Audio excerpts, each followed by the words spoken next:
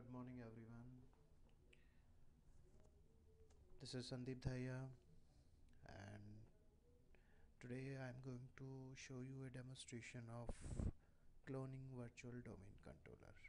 This is a new feature in Server 2012 Hyper-V 3.0. By this feature, we are able to clone a domain controller. So, why we need to clone a domain controller, right? So we can have a rapid deployment. We can clone a domain controller for a private cloud, or we can clone a domain controller for recovery purpose, right? So what exactly we do with this particular cloning thing, right? So first thing, we need to add a particular computer into a default group, right? That is called clonable domain controller group. This is a by default group in server 2012, right? So today we'll see the demonstration, then we run one XML file to exclude all the application, right, apart from Active Directory from that particular machine. Then we can create one clone configuration file, and then we'll export the entire domain controller, right? And from that particular domain controller we'll create a new domain controller, and that domain controller would be the clone domain controller. So let's go and see a demo.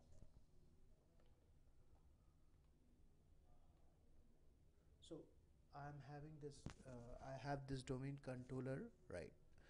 The domain controller is lone-dc, right? So if we'll go and see Active Directory users in computer, from there I get to know about I'm having a complete domain controller, right? So the domain name is adatum.com. Under that I have a list of OUs like sales, research, marketing, managers, IT, development. I'm having computers. If I click on the computer, I can see a list of computer: client 1, client 2, client 3, router, server 1, server 4. If I go to each OU, you can see a list of the users and the groups. So it's a full-fledged domain controller. And so I want to clone this particular domain controller, right? So for that, first you need to click on domain controller, click add to a group, then here type clone, click, then you'll find out clonable domain controllers. Okay, so now this domain controller lone-dc1 added to a group that is called clonable domain controller. So the next thing which I need to do here, I need to clone this domain controller. For that I need to open PowerShell. So click on Active Directory module for Windows PowerShell. Guys, take care about that. Don't generally open any PowerShell. Open Active Directory module for Windows PowerShell. Then run a command get -addc clone exclude application list. If I click here, you'll able to see a list of the application those are running in this particular machine. So we need to exclude these application. For that we need to run the command, the same command with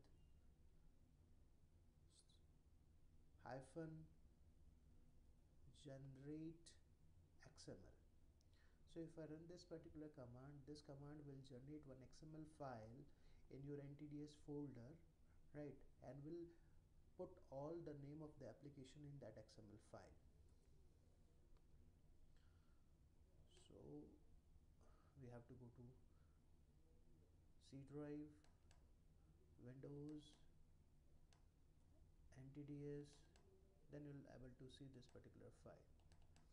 And when you open this file is having the list of all the application.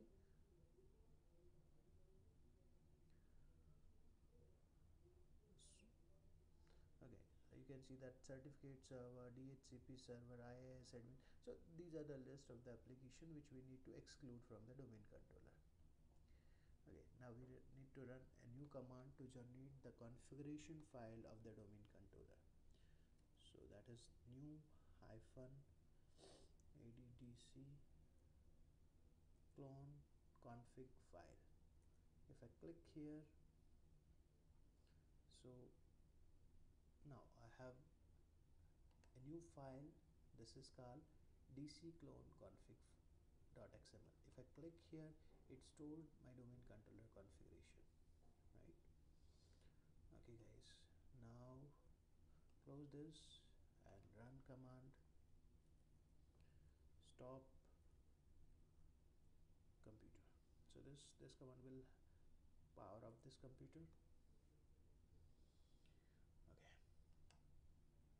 now this domain controller is a part of this host machine.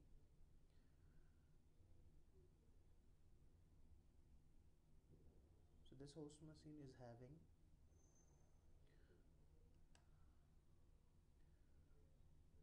Hyper-V installed,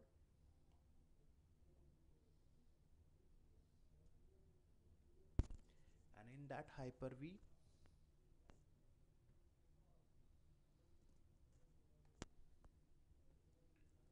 we have loan hyphen dc1,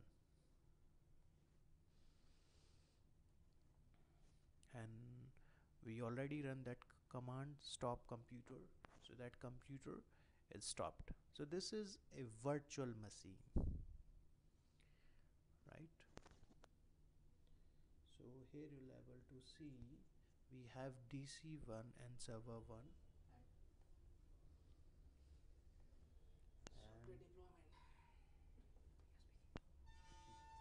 and now I just want to clone this domain controller. So select this machine, right click, export. So now select a location where you want to export it. So in C drive, program files, Microsoft Learning, and this is the machine which I am selecting for cloning my domain controller. Export. Here you can see the status of this machine is showing that exporting, and you'll able to see the percentage it has exported this machine. So it will take few minutes to export this virtual machine into that particular path, right?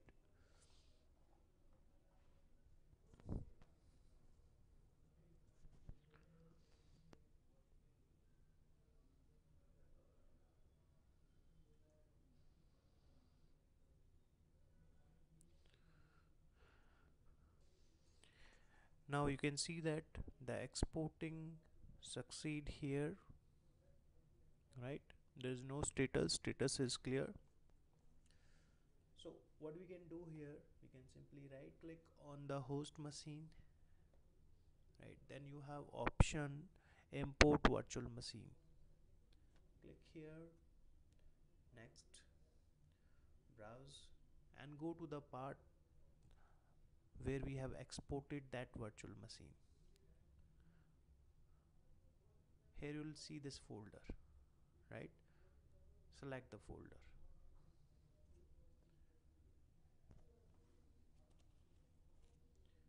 Next. Now you can see here the DC machine listed. Next. Now we have a list of the option, so we have to select the last option, which is called copy the virtual machine, and this time it will copy this machine and create a new unique ID for this machine. Because we have to clone it, so we have to create a new machine from this particular exported. Next. Well, ask you the path. So click here and specify the same path.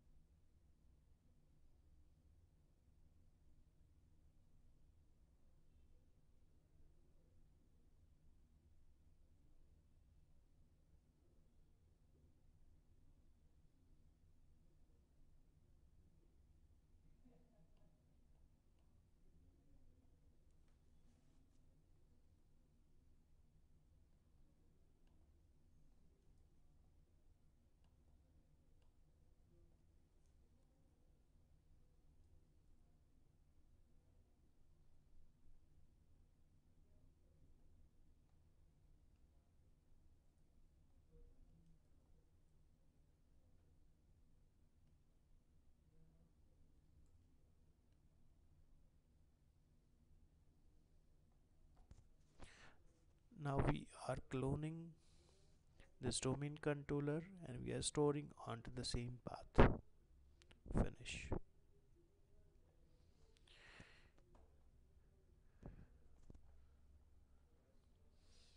This process also will take few minutes.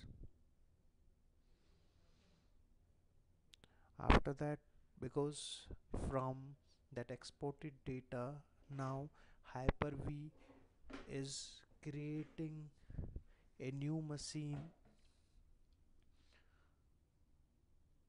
with unique ID, and then simply what we need to do, we need to change the name of that machine and we can store that machine.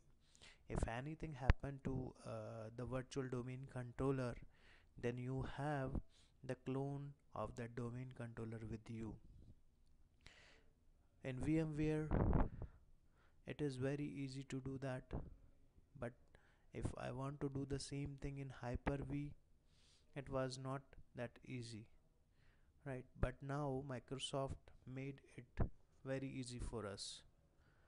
Here you'll able to see, if I click on this machine, so this machine showing me a date which is 23rd, and if I click on this machine is showing me a date which is 11/1/2013, which means, so this is the machine which I have cloned. Right click, rename, change, DC1, clone. Now simply select this machine, start,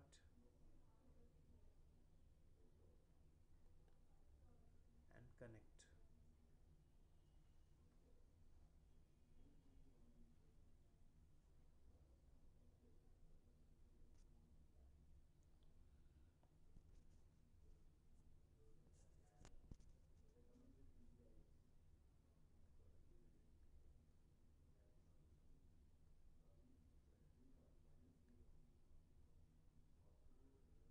Now this clone is turned on and we have a complete copy of domain controller with all the settings. It has a unique ID, so it will not conflict with the real domain controller. So guys, this is the way how you can clone your domain controller. Thank you for watching this video. See you next time. If you have any feedback, any suggestion, please write me on my email ID tev.daya@gmail.com. Thank you.